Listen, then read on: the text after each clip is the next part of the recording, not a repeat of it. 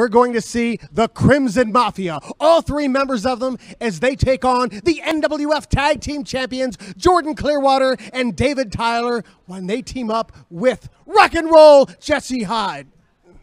Gentlemen, what's the purpose of this? We're here to talk about Spooktacular. We heard you talking about the six-man tag. The Crimson Mafia takes on Jordan Clearwater and David Tyler. And Jesse Hyde. And Jesse Hyde. Well, it's Lord Crew. It's the Mercenary. And it's Wildcat Chris Harris. It's the Crimson Mafia. You guys really think? Excuse me, Phyllis.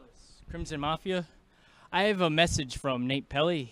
He wanted me to deliver to you guys about your interference with last night's match. Interference? No, Nate Pelly said that the Crimson Mafia couldn't interfere in the match or we wouldn't get future NWF Tag Team title shots. That didn't happen. And you're absolutely right. But with your interaction after the match, he told me to let you know that the Crimson Mafia will be fined $500. $500? A piece. What? What? A piece? Don't shoot the messenger. But there's one other thing.